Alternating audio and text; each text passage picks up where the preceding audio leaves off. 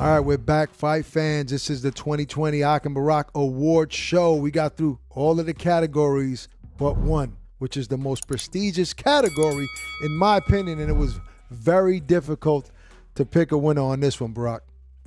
I mean, everybody deserves to be nominated when you talk about going through a pandemic. And just without the pandemic, getting inside that ring, you guys are all champions. But we had to go through a bunch of names, and we had to pick those who we feel should be honored. So here are the nominees for Fighter of the Year.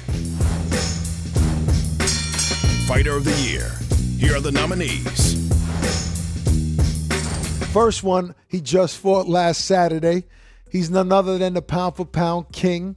And we didn't know if he was going to fight in 2020. We had to actually nominate him because his performance against Callum Smith was superb.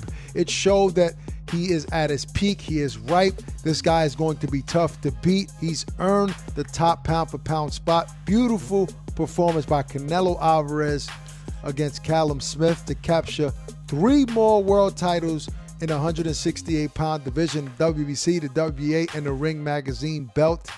Hell of a performance. Defense, offense, ring generalship. He did it all. So he is one of our nominees for Fighter of the Year, Canelo Alvarez. Our second nominee is somebody who, now listen, every fighter here had to go through adversity, and the adversity was the pandemic. We all have different levels of anxiousness or fear towards this disease. Some of us have none. Some of us are at a high alert because this disease is scary and took out maybe our loved ones or people that we know. And so we all had to come through that. So all of these fighters had to deal with that, staying safe, going in a bubble, being quarantined. But this particular fighter also had to come back from a horrific car accident that happened in 2019, October. And he did just that. And when he did that, he also came back and didn't fight a tune-up fight, but he fought one of the best in his division. And this fighter is Errol Spence. He fought Danny Garcia after that car accident during a pandemic, and this is why he's one of our nominees for Fighter of the Year. This other nominee is a friend to the room. He is a very young man at 23 years old. Not too many fights, maybe 15 professional fights when he got to this point. He's been very braggadocious, but in a respectful way, very confident. And going into the fight against Vasily Lomachenko, a lot of people picked him to lose that fight. They said he was young, he wasn't ready, but boy, did he perform against Vasily Lomachenko to capture all of the titles in the lightweight division. Teofimo Lopez Jr. is our next nominee. Beautiful, beautiful. Of course, the guy, got a 3-4 year career, and he's on a pound-for-pound list. Everything his father said has come to pass. Okay, our next nominee is none other than Gervonta Davis. He had knockout of the year. We can only judge these guys by one fight for the most part because of the pandemic. We all had to take a break from boxing. We all lost a little bit of money. Well, maybe not us, but we all lost a little bit of money. And and just you're talking about somebody who was criticized for not making weight in the past, and he buckled down during the hardest time to possibly make weight, where you don't have the sparring partners, you don't have the gym availability, and he did so, and he performed better than expected. Or maybe we expected a knockout, but maybe not that vicious, and that's Gervonta Davis. All right, the next nominee is none other than the 6'9" heavyweight, the Gypsy King, Tyson Fury. Now, that rematch was highly anticipated. Barack and I, we were in Las Vegas at the MGM Grand to witness this battle. It was it was the last fight we've been at with a full arena, sold out arena. The Gypsy King came being carried like a king with his crown.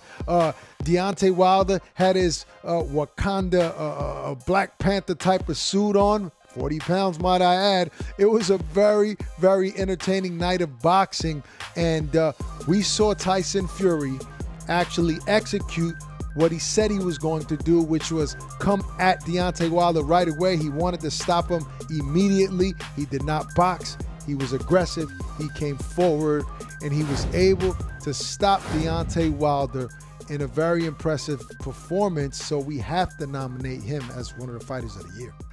Our last one, last but not least, is another pound-for-pound great. He was on the top of that list, but Canelo just keeps getting better and better, fighting incredible opposition, and that's Terrence Bud Crawford. He fought one of the guys who used to be at the top of the welterweight division, and this particular guy, Kell Brook from the UK, he says that this has been his best camp. He's never been in this good of shape. He's coming off of a win over DeLuca, and he was very much prepared for this fight. But Terrence Bud Crawford showed once again that he is levels above even the top guys in this sport. And he finished Brook better than Triple G did, better than Errol Spence did. This is why Terrence Bud Crawford is a nominee for Fighter of the Year.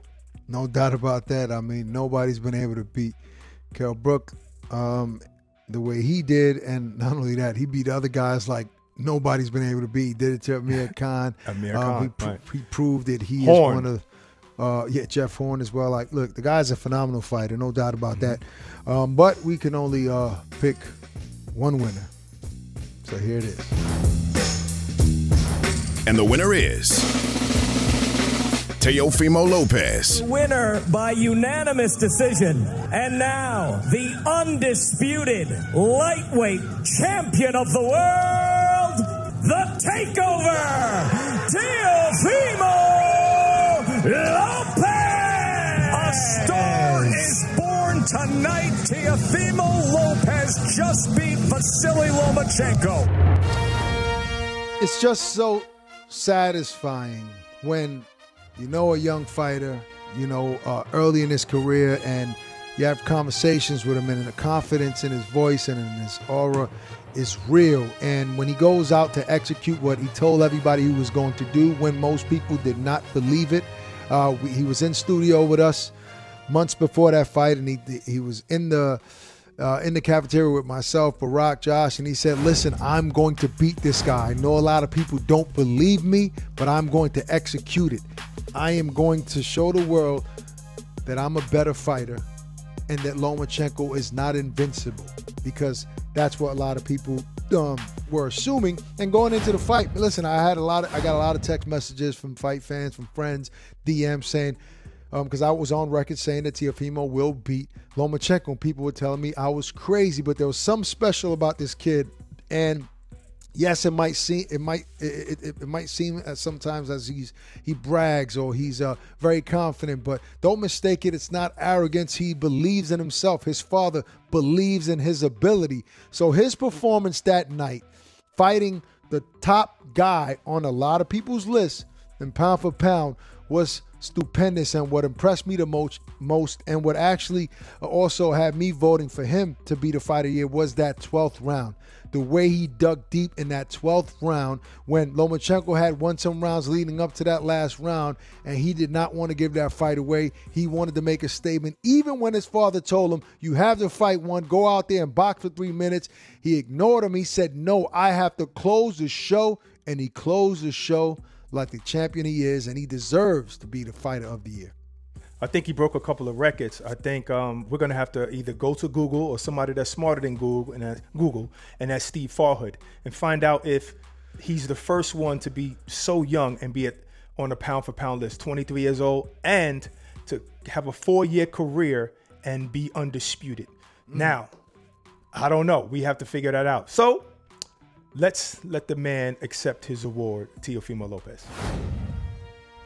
What's up? This is Teofimo Lopez, the Takeover, and I just want to thank my guys from the Ak and Barack show. My guys, man, those are my dudes from day one, and I just want to thank you guys for this award, Fighter of the Year, man. It means a lot to me, and just from you guys, man, Brooklyn, everything, New York, and I'm just very thankful for all you guys, man.